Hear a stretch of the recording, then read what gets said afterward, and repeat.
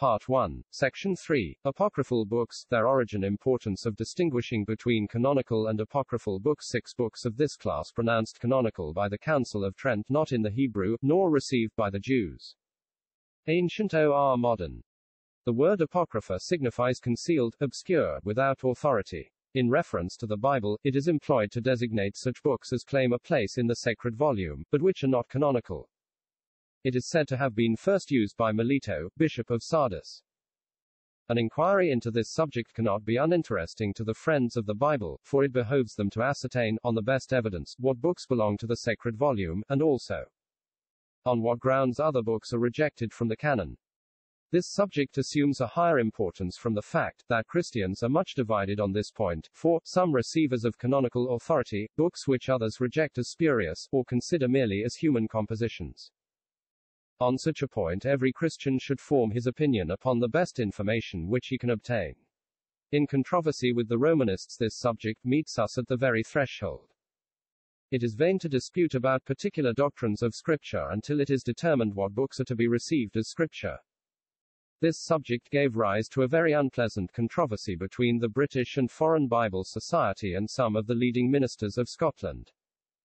The principle adopted at the beginning by the Bible Society was to circulate nothing but the text of the Holy Scriptures, without note or comment. But in order to get the Scriptures into the hands of the Romanists, Bibles containing the Apocrypha were circulated, which proceeding gave just offense to the ministers of the Church of Scotland and to the efficient auxiliaries of that country. A strong remonstrance was therefore made to the managers of the British and Foreign Bible Society, and their answer not being entirely satisfactory, the Scotch ministers withdrew from the society in London and established one independent of the Mother Society, and this breach has never been healed. But it is due to the British and Foreign Bible Society to state that in consequence of the discussion, they adopted a correct principle for their future proceedings. The whole subject was referred to a select and learned subcommittee, who, after mature deliberation, brought in a report which was adopted, and led to the following wise resolution in the General Committee, viz. That the funds of the Society be applied to the printing and circulation of the canonical books of Scripture to the exclusion of those books which are termed apocryphal, and that all copies printed, either entirely or in part, at the expense of the Society, and whether such copies consist of the whole or of any part of such books, be invariably issued bound, no other book whatever being bound with them. And further, that all money grants to societies or individuals be made only in conformity with the principle of this regulation in the sacred volume, as it is to be hereafter distributed by the Society. There is to be nothing but divine truth, nothing but what is acknowledged by all Christians to be such. Of course all may unite in the work of distribution, even should they regard the volume as containing but part of the inspired writings. Just as they might in the circulation of the Pentateuch or the Book of Psalms, or the Prophets, or the New Testament. Such harmonious operation would not, however, be possible, if the books of the Apocrypha were mingled or joined with the rest, and besides, those who have the strongest objection to the Apocrypha, are ordinarily those who are most forward in active and liberal efforts to send the word of God to all people. This judicious decision of the Committee of the British and Foreign Bible Society depends for its correctness on the supposition that the books of the Apocrypha are not canonical. For, whatever may be said about circulating a part of the Bible, it was undoubtedly the original object of this society to print and circulate the whole of the sacred volume. Hence appears the practical importance of the inquiry which we have here instituted, to ascertain whether these books have any claim whatever to a place in the sacred canon. At a very early period of the Christian Church, great pains were taken to distinguish between such books as were inspired and canonical, and such as were written by uninspired men. It has never been doubted among Christians that the canonical books only were of divine authority, and furnished an infallible rule of faith and practice. But it has not been agreed what books ought to be considered canonical and what apocryphal. In regard to those which have already been enumerated, as belonging to the Old Testament, there is a pretty general consent of Jews and Christians, of Romanists and Protestants. But in regard to some other books there is a wide difference of opinion. The Council of Trent, in their 4th session, gave a catalogue of the books of the Old Testament, among which are included Tobit, Judith, Wisdom, Ecclesiasticus, Baruch, and 2 books of the Maccabees. Besides, they include under the name Esther and Daniel, certain additional chapters, which are not found in the Hebrew copies.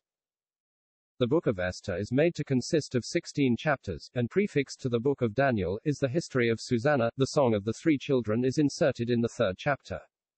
And the history of Bel and the dragon is added at the end of this book.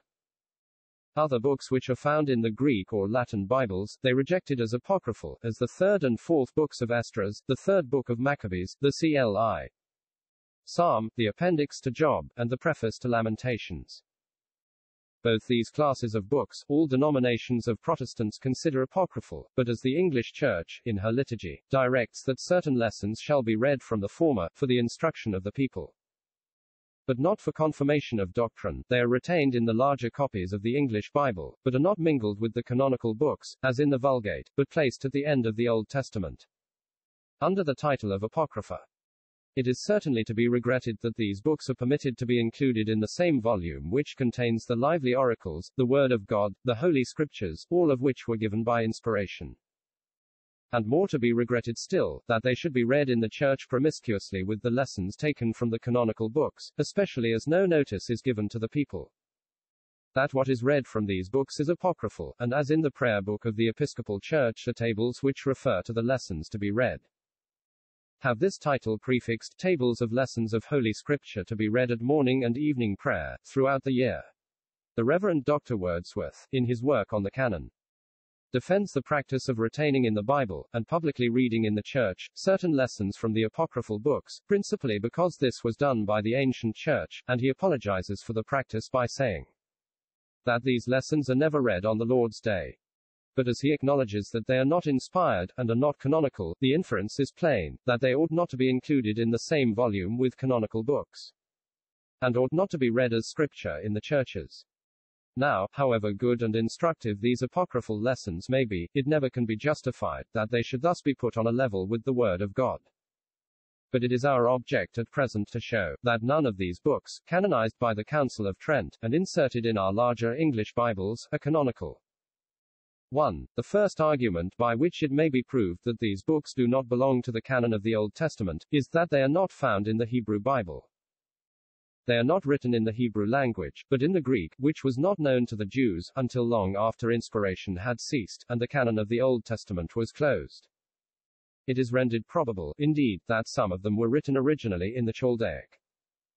Jerome testifies this to be the fact, in regard to 1 Maccabees and Ecclesiasticus, and he says, that he translated the book of Tobit out of Chaldee into Latin, but this book is now found in the Greek. And there is good reason for believing that it was written originally in this language. It is certain, however, that none of these books were composed in the pure Hebrew of the Old Testament. Pottinger, indeed, informs us that he had seen the whole of the Apocrypha in pure Hebrew among the Jews, but he entertains no doubt that it was translated into that language in modern times, just as the whole New Testament has recently been translated into pure Hebrew. It is the common opinion of the Jews, and of the Christian Fathers, that Malachi was the last of the Old Testament prophets. Books written by uncertain authors afterwards have no claim to be reckoned canonical, and there is good reason for believing that those books were written long after the time of Ezra and Malachi, and some of them perhaps later than the commencement of the Christian era. 2. These books, though probably written by Jews, have never been received into the canon by that people. In this, the ancient and modern Jews are of the same mind. Josephus declares that no more than 22 books were received as inspired by his nation. Philo, who refers often to the Old Testament in his writings, never makes the least mention of them. Nor are they recognized in the Talmud as canonical. Not only so, but the Jewish rabbis expressly reject them. Rabbi Azariah, speaking of these books, says, they are received by Christians, not by us. R. Gedaliah, after giving a catalogue of the books of the Old Testament with some account of their authors, adds these words. It is worthwhile to know that the nations of the world wrote many other books, which are included in their systems of sacred books, but not in our hands. To which he adds, they say that some of these are found in the Chaldee, some in the Arabic, and some in the Greek language. R. Azariah ascribed the book called the Wisdom of Solomon to Philo, and R. Gedaliah, in speaking of the same book, says, that if Solomon ever wrote it, it must have been in the Syriac language, to send it to some of the kings in the remotest parts of the East. But, says he, Ezra put his hand only to those books which were published by the prophets, under the guidance of the Holy Spirit, and written in the sacred language. And our wise men prudently and deliberately resolved to sanction none, but such as were established and confirmed by him. This book, says he, the Gentiles, i.e., Christians, have added to their Bible. Their wise men, says Buxtehude, pronounced this book to be apocryphal. The book called Ecclesiasticus, said to be written by the son of Sirach, is expressly numbered among apocryphal books in the Talmud. In the book of the son of Sirach, it is forbidden to be read. Manasseh ben Israel has this observation: those things which are alleged from a verse in Ecclesiasticus are nothing to the purpose, because that is an apocryphal book. Another of their writers says, the book of the son of Sirach is added to our 24 sacred books by the Romans. This book also they call extraneous, which some of the Jews prohibit to be read. With what face then can the Romanists pretend that this book was added to the canon not long before the time of Josephus? Baruch, says one of their learned men, is received by Christians, i.e., Romanists, but not by us.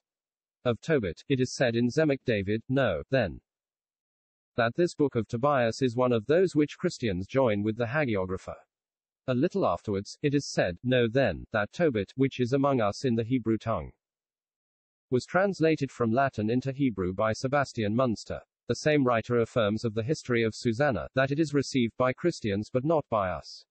The Jews, in the time of Jerome, entertained no other opinion of these books than those who came after them, for, in his preface to Daniel, he informs us, that he had heard one of the Jewish doctors deriding the history of Susanna, saying, it was invented by some Greek, he knew not whom. The same is the opinion of the Jews respecting the other books, which we call apocryphal, as is manifest from all the copies of the Hebrew Bible extant. For, undoubtedly, if they believed that any of these books were canonical, they would give them a place in their sacred volume. But will any ask what is the opinion of the Jews to us? I answer, much on this point. The oracles of God were committed to them, and they preserved them with a religious care until the advent of Messiah. Christ never censures them for adding to the sacred scriptures, nor detracting from them. Since their nation has been in dispersion, copies of the Old Testament in Hebrew have been scattered all over the world, so that it was impossible to produce a universal alteration in the canon. But it is needless to argue this point, for it is agreed by all that these books never were received by the Jewish nation. 3. The third argument against the canonical authority of these books is derived from the total silence respecting them in the New Testament. They are never quoted by Christ and his apostles. This fact, however, is disputed by the Romanists, and they even attempt to establish their right to a place in the canon from the citations which they pretend have been made from these books by the apostles.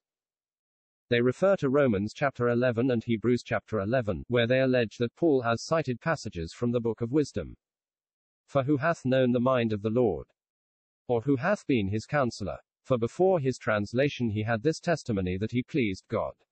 But both these passages are taken directly from the canonical books of the Old Testament. The first is nearly in the words of Isaiah, and the last from the book of Genesis. Their other examples are as wide of the mark as these, and need not be set down. It has already been shown that these books were not included in the volume quoted and referred to by Christ and his apostles, under the title of the Scriptures, and are entirely omitted by Josephus in his account of the sacred books. It would seem, therefore, that in the time of Christ, and for some time afterwards, they were utterly unknown or wholly disregarded.